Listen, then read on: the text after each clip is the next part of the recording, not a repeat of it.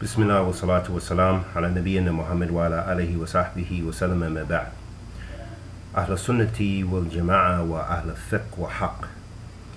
They affirm the divine names and attributes of Allah subhanahu wa ta'ala as Allah tabarak wa ta'ala has described himself in the Quran, which is the perfect speech of Allah subhanahu wa ta'ala.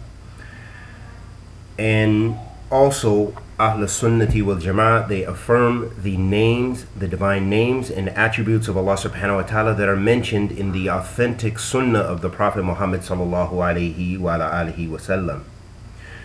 And for example, from the Quran, where Allah subhanahu wa ta'ala says, في كتابه الكريم أعوذ بالله من الشيطان الرجيم بسم الله الرحمن الرحيم قل هو الله أحد الله الصمد لم يلد ولم يولد ولم يكن له كفوا أحد. Allah subhanahu wa ta'ala in this verse in Surah Al-Ikhlas, which is a verse that if we reflect upon it, and when we go to the Mufassirin, how they described it, we'll find that it is ikhlas because it can help remove the shirk, help remove the polytheistic beliefs from your heart, and can help you be sincere to Allah subhanahu wa ta'ala. And may Allah subhanahu wa ta'ala make us all to be of those who are sincere, striving for his sake, subhanahu. So Allah subhanahu wa ta'ala says in this verse, he said, Qul huwa Allahu ahad. He said, say, Allah is say he is Allah, the one and the only. Allahu Samad, Allah the eternal, the absolute.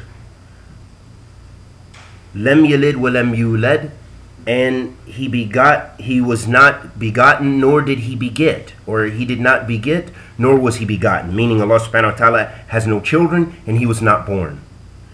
Wa lam yakul lahu kufuwan ahad, and there is none like unto him, subhanahu wa ta'ala. In this verse we find many benefits as far as affirming some of the names and attributes of Allah subhanahu wa ta'ala, some of his divine characteristics, and the negation of some things which people attribute to him subhanahu wa ta'ala. For example, Allah says, Qul huwa Allahu ahad, say Allah is al-ahad, that he is the one. Yeah, there's only Allah subhanahu wa ta'ala is the only one worthy of worship, and that's one of his divine names. So we affirm that in as it is mentioned in the Quran, Allahu Samad, and we affirm that Allah subhanahu wa ta'ala is as-Samad. This is his divine name and attribute that he subhanahu wa ta'ala possesses only. His creation does not take this attribute. His creation does not resemble him, as Allah subhanahu wa ta'ala says in the Quran, لَيْسَ كَمِثْلِهِ شَيْءٌ فَهُوَ السَّمِيعُ الْبَصِيرُ. Allah subhanahu wa ta'ala says in another verse, he said that there is nothing, لَيْسَ كَمِثْلِهِ شَيْءٌ, there is nothing like Allah subhanahu wa ta'ala. There's nothing or no one that resembles Allah subhanahu wa ta'ala. So Allah is not like his creation. We're not like those people who say Allah is like this, or the creation resembles Allah in this way, or Allah resembles his creation. No. Allah subhanahu wa ta'ala is free from that. And we also disaffirm, as Allah subhanahu wa ta'ala negated in this very verse when he said, Lam yalid wa lam yulad. He said, subhanahu wa ta'ala, he said that he was not begotten. So we affirm, or we negate, in the same way Allah subhanahu wa ta'ala negated for himself, that he did not, he was not born. This right here is a refutation of those groups and religious communities that believe that Allah subhanahu wa ta'ala has a son or a daughter, or that the angels are his children or daughters, or whatever the various beliefs that people believe about the creator of the heavens and earth, that this negates it. In Surah Al-Ikhlas, when Allah subhanahu wa ta'ala said, Lam yalid, that he was not, that he did not give birth, walam yulad, and he was not, he did not give birth. Allah subhanahu wa ta'ala was not born, nor did he give birth. So that's a rejection and a negation of those people who claim that Allah subhanahu wa ta'ala has a son. For example, when they claim that Jesus alayhi salatu wasalam, that he is the son of Allah subhanahu wa ta'ala, We reject that. Allah subhanahu wa ta'ala negates for himself. We reject it because Allah rejects it for himself. He negates it, we negate it. This is the mawqif, or the methodology and the position of Ahl Sunnah wal Jama'ah with regarding to the names and attributes of Allah subhanahu wa ta'ala. We affirm what Allah affirms. We negate what Allah negates. We affirm what the Messenger of Allah sallallahu alayhi wasallam affirmed, and we negate what he sallallahu alayhi wasallam negated about Allah subhanahu wa ta'ala. And we stop there. We don't ask how Allah subhanahu wa ta'ala's attributes are.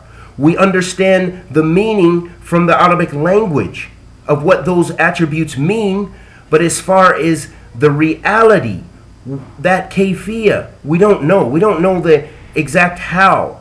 That is not something we are required to know as human beings, but we're required to worship Allah subhanahu wa ta'ala as all the messengers were sent to call their people to. This is what we are called to do. This is the knowledge that we need to know. But going into depth about things that we have no evidence for, then we leave that.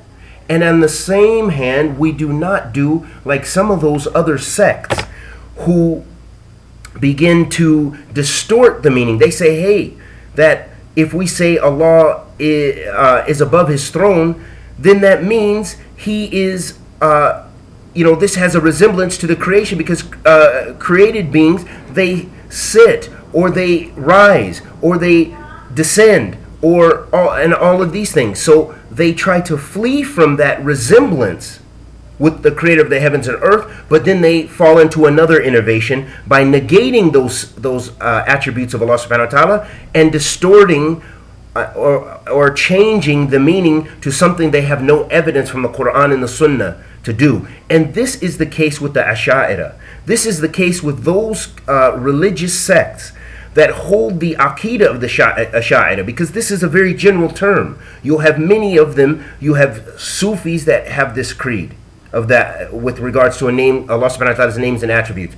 You have all kind of other sects that may go back to the Ash'ari creed with regards to the divine names and attributes of Allah, in opposition to the position of Ahl Sunnah wal Jama'ah, what the Sahaba were upon, radiyallahu ta'ala anhum ajma'een, what the Prophet sallallahu alaihi wasallam told us, sallallahu alaihi wasallam, and what Allah tabarak wa ta'ala said in in the Quran.